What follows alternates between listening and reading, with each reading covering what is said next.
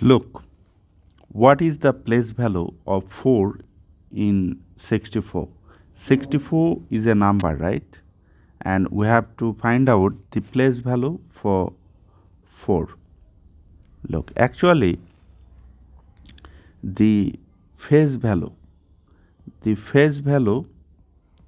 of 4 is 4. That is, the face value of a digit is equal to that digit, right? So this is easy, face value.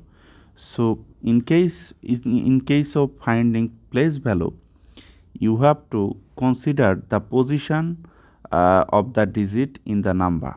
So when you are going to write a number, you have to think about period, right? Like ones period, thousand period, then million period.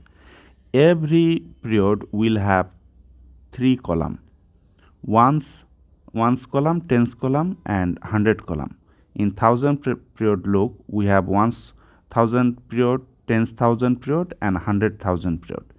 So now write this as 64 number.